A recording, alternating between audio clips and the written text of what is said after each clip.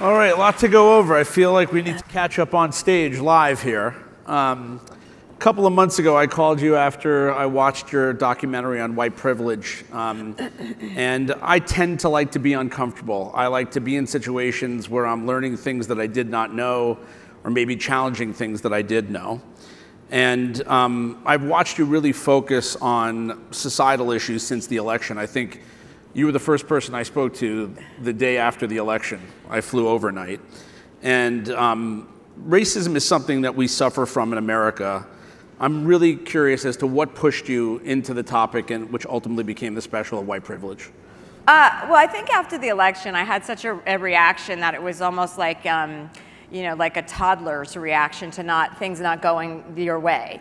Like, I couldn't believe it. Like, I was stomping my feet. Like, no, this can't be real. And I had to look at my reaction and the fact that I'm adult and that I was acting like a spoiled brat and where that was coming from. And, you know, you heard the term elitist bubbles, and I was like, that's not me. I'm from New Jersey. My father was a used car dealer. Like, I came up by my bootstraps. I didn't have privilege. I didn't have it. I'm not an elitist. And it's like, being white is a privilege. That is a privilege in this country. In any country, it's a privilege. You get considered in a different way if you have white skin. So the idea that some white people don't think that they're a beneficiary of white privilege because they didn't go to Harvard or Yale or had trust funds is not necessarily true. I think we all experience privilege that we don't necessarily take into account until we're faced with, you know, a reality that makes us look at ourselves in a different way. And do you think that's, where I get uncomfortable, is that something that you need to prove to your black colleagues or your black friends? Or is it something that you need to come to, brass tacks about yourself first? Yeah, it's not really about, you know, it can appear like virtue signaling, and you know, that is true to a degree. People want to, you want to be a more responsible person. I want to be a better ally.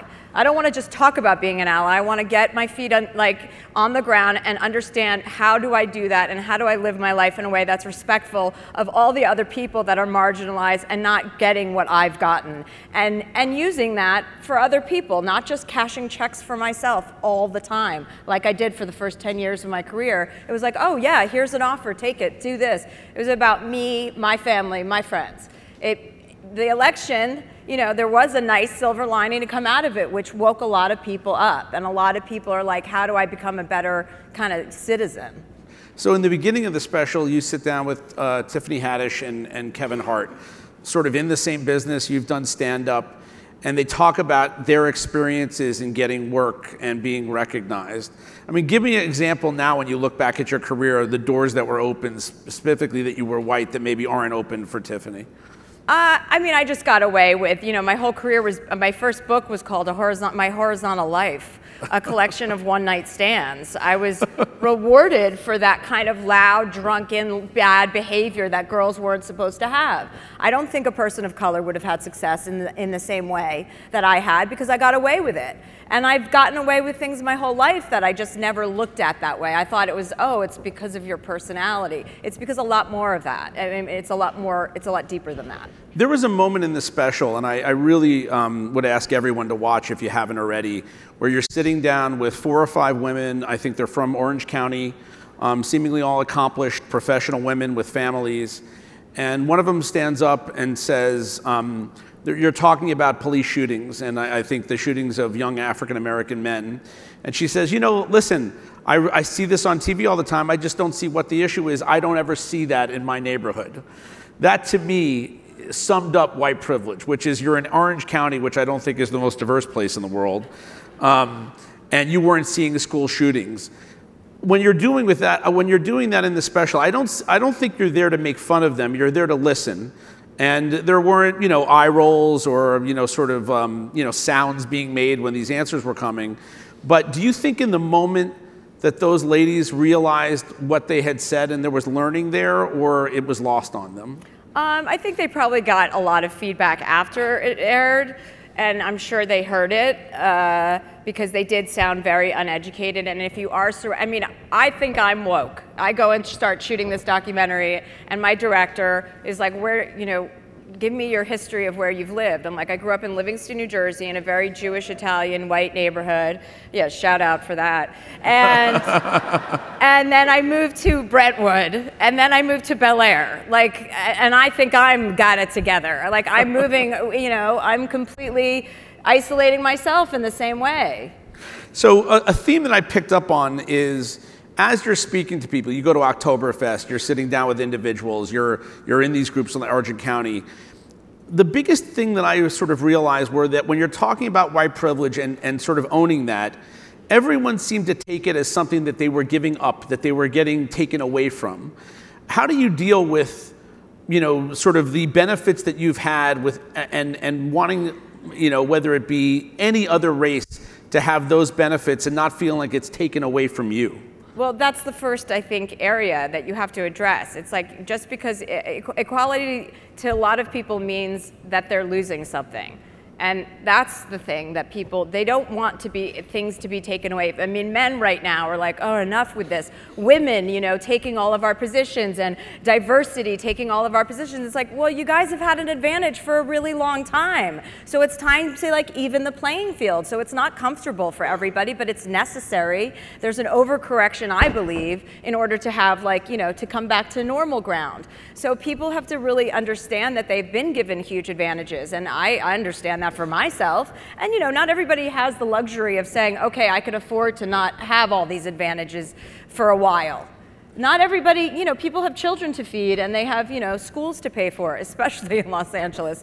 So I understand that, you know, people aren't comfortable with it, but I think the uncomfortableness is what we all need. We all deserve to be a little bit more uncomfortable, have uncomfortable conversations if it means for the greater good and being just kind of a better, you know, human being all the way around, which, I mean, is anybody against that? You know, there's a segment where you're sitting down, I think, with a lot of poets and academics. Most of the room is black. You're basically the only white person in there. It is a very uncomfortable position that you put yourself in, but I think the whole point of the special.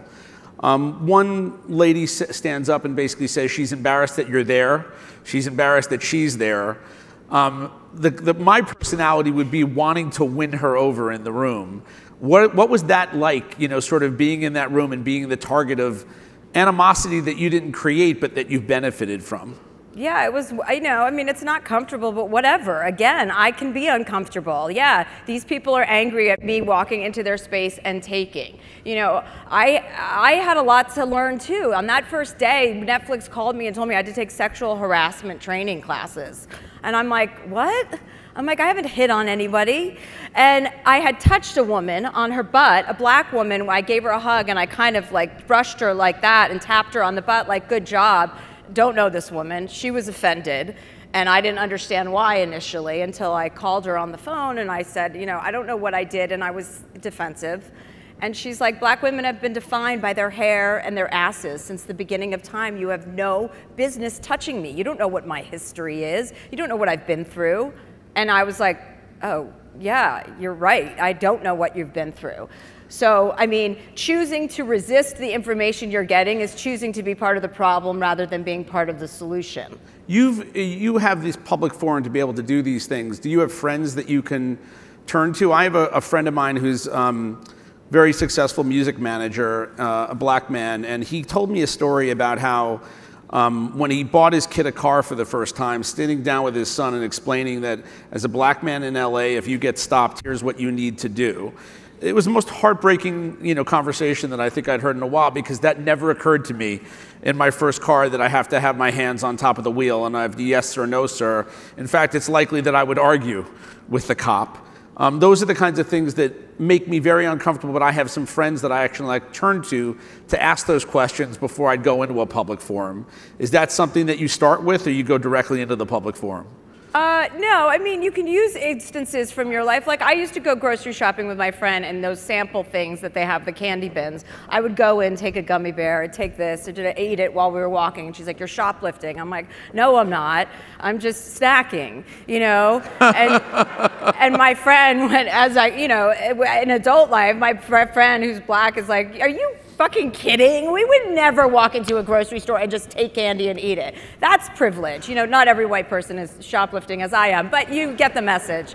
You know, there's all these little nuances throughout your day that you're not necessarily paying attention to because, you know, why would you? You have your own life to lead. You're taking care of your own people, and there are things, you know, you don't spend your day thinking about other people, but at a certain point, you know, we have to start doing that a little bit more. So my last question on the special, and I really, again, want everyone to watch it, is, so in high school, you're a little wild, you're 15 or 16 years old, you're living in New Jersey, you have a black boyfriend, and while you guys are getting wild, he's been arrested a couple of times and you're in the car with him. Yeah. Explain that situation and ultimately why you look back at it in the special for everybody, because it's heartbreaking. Basically, two kids the same age that love each other, doing the same stuff, but one pays a price and one doesn't. Yeah, we got caught with like a dime bag of weed twice, maybe, yeah, I think it was twice. And each time the police officer told me to go back home and get out of here, and they arrested him. And he had a full scholarship to play basketball, UNLV. That fell apart. As soon as he was put into the system, he did, you know, there was no chance of him going to school like that. He couldn't afford his legal bills, so then they mounted, and then they turned into warrants for his arrest. You know, it's just a whole cycle. And at the time, I was just like, oh, I'm having fun in the black community, you know, and then went home to my white family when I was done. And do you think that that first time getting caught up in the system ultimately made it an inevitability of what would happen to him later? It makes it, once you're in the system, I would argue that, not argue, it's very clear that it makes it very hard for you to get out of it. So they're looking for young black men to make mistakes. Me, they're looking to help me get out of my mistakes. You know, the system is on our side. They don't want to arrest me because I'm a young, white, cute Jewish girl. They're going to arrest the black guy. And do you ever get a sense that while you were dealing with those authorities that they were seemingly saying to you, we want to get you away from him? Yes, for sure. Like he was a bad influence? Yeah, I believed he was a bad influence too. Meanwhile, I was smoking pot with him. I'm like, how could you introduce me to this stuff? It's heartbreaking. You know, as I was mentioning, I was on the red eye the day of the election. I think we spoke as I landed. And ever since then, my taste in media has changed a little in that I tend to like dystopian stuff, and yet the real world seems to surpass fiction. So I seek out comedy constantly, whether that be Wedding Crashers on TV again or, you know, one of your specials. And you've returned to stand-up. And I don't think I'd ever gone to a stand-up club until recently, thanks to Donald Trump. What do you love about stand-up, and why have you returned to the live stage? Because it's not exactly the way that you hit the amount of people you hit on Netflix or on TV. Tell us about it. I had a book come out last year, and I did a book tour for that, and I was doing speaking engagements, interviews. And during that, I hadn't done stand-up in 5 or 6 years because I had burned myself out with my talk shows and my tours and my books. I just had gone full throttle, like full speed ahead, to the point where I didn't want to do any of it. And so it kind of was a natural progression. And then as I was doing my book tour, I'm like, this is a stand-up show.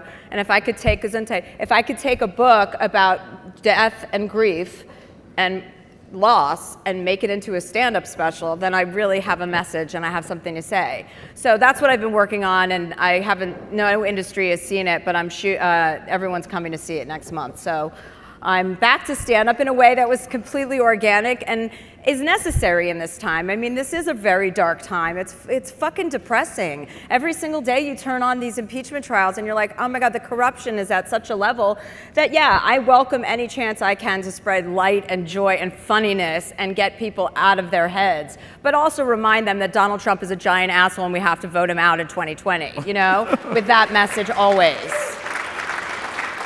In a world of social media and people not looking each other in the eye, is there something about seeing the audience that's different than television or film or Yeah, I mean, I think I had a little bit of a come to Jesus after this whole thing. I wanted my life to get back. I wanted to be grounded again. I felt like I had gone all over the place. And I wanted to be solid and be on solid footing. And for me, it was about going to therapy. It was about learning how to meditate, how to slow down. Cannabis was a big part of that because the legalization of cannabis in California allowed me to pivot from my passion for pharmaceuticals to cannabis, which is the much healthier option. You're evolving. Yes, I'm evolving.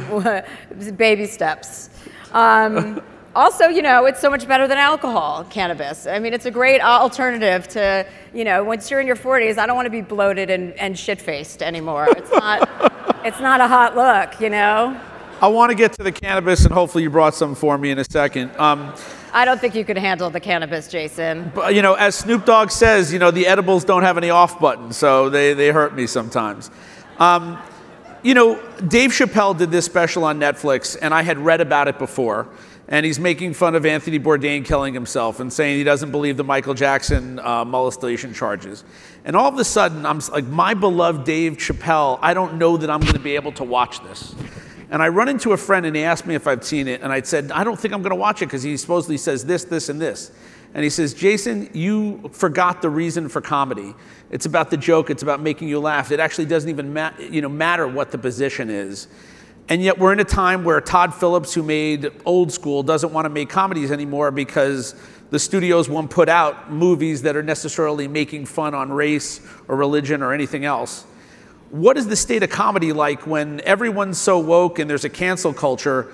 Can you still make fun of people? Yeah, you just have to be a little bit more creative about who you're making fun of and start with yourself. You know, you don't have to make fun of huge swaths of people, or you do. I mean, it's not to be taken so seriously. It's not to be thought about that seriously. For me, stand-up is important to have a message. Like, if you can send a message through laughter, that is the best way to get people to pay attention. So that's all, you know, if you look outside and you look at what everybody else is doing, I don't think that's a good prescription for your own true kind of north or what have you, you know. I read a lot, and I think I'm open-minded, and yet I was pushed to watch that special on someone I'm a fan of, and I thought it was brilliant. And and to me, I don't know that there is a line. You know, Jerry Seinfeld was saying in his Netflix special, there is no line. It's always about the joke.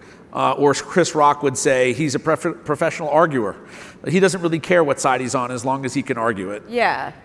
That's what I look for that in comedy. Who are you loving in stand-up these days?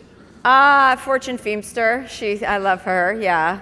A girl, Takara Comedy. I mean, you know, there's always great comedians, and right now, female comedians are happening because of Netflix. Netflix brought back comedy for a lot of people, so it's exciting to see all the people that are coming up. So let's talk about cannabis. When I was writing in my newsletter during the election, I took a lot of political stances that I had never taken before, and I lost a big part of the audience. And every day that I'd write some angry rant, I'd get an email from like the CEO of Calm saying, hey, looks like you need to meditate a little, or hey, can I take you to this microdosing weekend?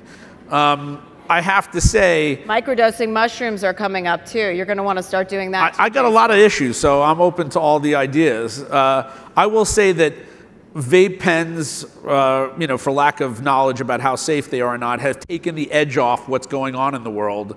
Tell us about your move into cannabis and what it's doing for you personally, but also what you want it to do for your audience that you're selling to.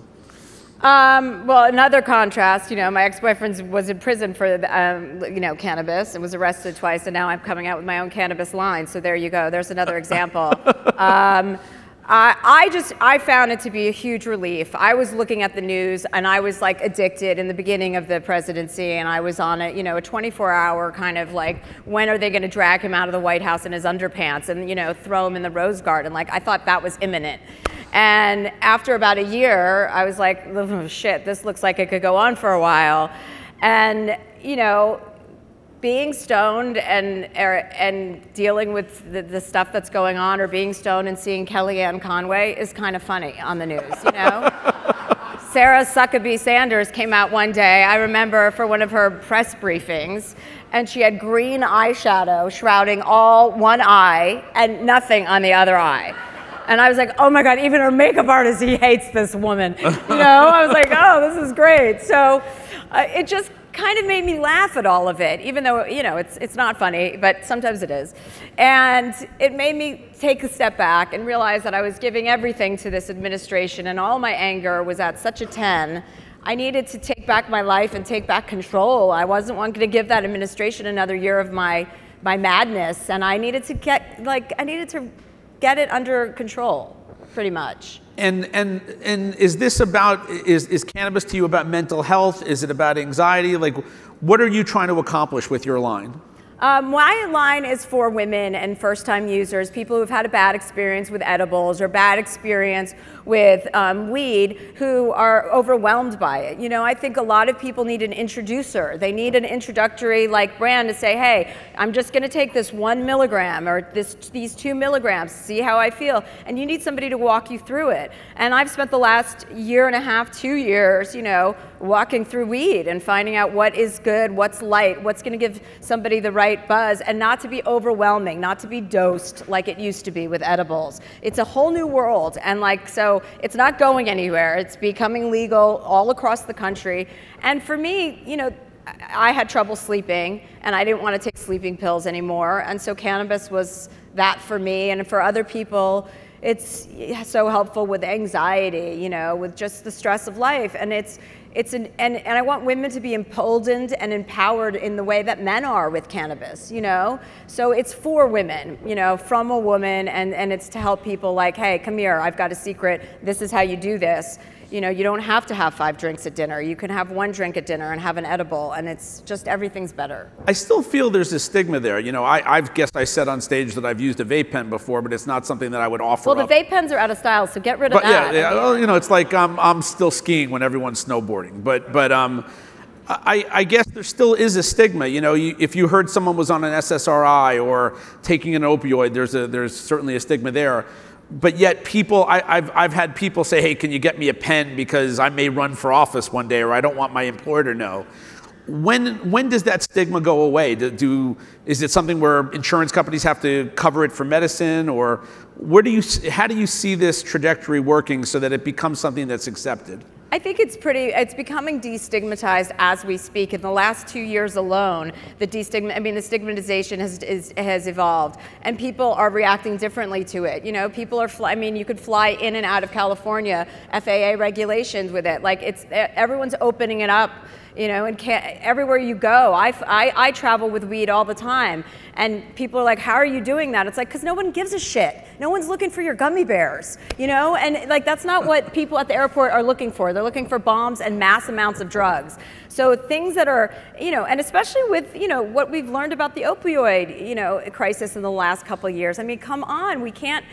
We're poisoning ourselves. Our government is giving us stuff to poison ourselves. So if something grows out of the ground, that looks like a much better option than all of this synthetic bullshit. Do you see, I don't know if you follow this, but do you see, with the problems with opioids in sports for pain injuries and whatnot, do you see at some point cannabis being something that's respected and diagnosed? Yeah, I think so, for sure. I mean, it's definitely not a performance enhancer. Like, you're not going to get in trouble for, like, you know, taking an edible before a football game. It's like, that's not going to help you. So, yeah, what's the problem? If it helps with pain, and it does, CBD has been so helpful with so many people with arthritis and various issues. Got it. So you've got podcasts, you've got books, you're doing tours, you're doing stand-up, you've done TV. I don't remember if you've done a film. You know, the medium is way different than it used to be, where you had TV or film as the prize. How do you sort of rank what you're going to do as a podcast, what you're going to do as a book? I mean, how important are those things? Is it the revenue opportunity that a podcast doesn't have, so you'll do them less, or is it really just about the message of the medium? I mean, for me, for a long time, it was not about really anything other than, like, you know, what I felt like doing and how much of it I felt like doing. And now I try to be much more thoughtful about the decisions I make and the creative stuff I'm doing. I want to make a contribution. You know, you can't do that necessarily with every project, but I would argue that you can, you know, like, I can write a book about my experience with therapy and have it be a #1 New York Times bestseller and have it affect people in a great way, and people respond in a way, I'm going to therapy for the first time because I saw the difference that it had in you or that it made in you. You know, the documentary, obviously I can pick whatever subject I want to make a documentary about, but I want to be somebody that is always learning and evolving and growing and challenging myself. I don't want to be comfortable. I want to be uncomfortable. You know, in the Netflix special, Chelsea Does, you've dealt with sex and drugs, and in white privilege you're dealing with racism, but they're not overtly political. There's some politics inside of the white privilege one. As you've taken these stances, were you worried about your audience? I know I lost a lot of my audience assuming that my audience thought like I did. It wasn't the case, and maybe I took something that was more media focused and made it more political, and that was my mistake. Were you worried about losing any of your audience at all?